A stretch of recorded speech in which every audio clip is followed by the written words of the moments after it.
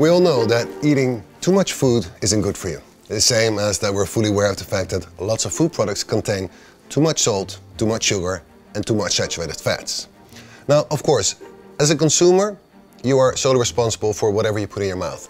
At the same time though, the production chain, as in the supermarkets, the bigger factories, the catering, the restaurants, they are responsible for what they put on the shelf or the food that they serve you.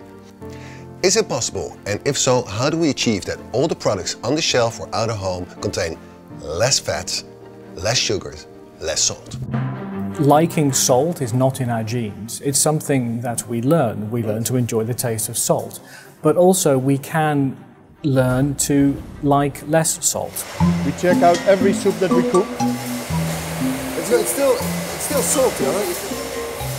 I use non-refined salt like Himalaya salt and sea salt, and then in every soup you get a different flavor, a different kind of adventure. Do you think that the bigger factories have a certain responsibility when it comes down to innovation?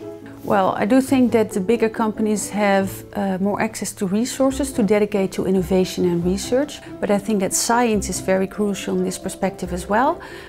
So the cooperation between the food industry and knowledge institutes can really drive the changes in product improvements.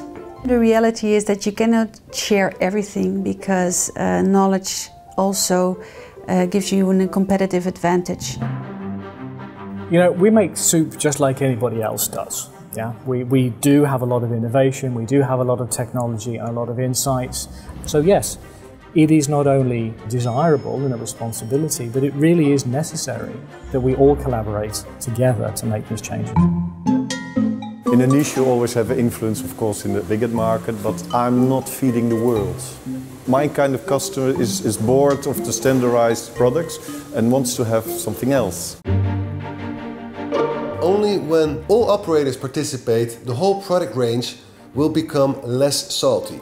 It is the only way that consumers will get used to a less salty taste. Thesis is this: larger companies have the responsibility to lead others in the innovation of a healthier product offering.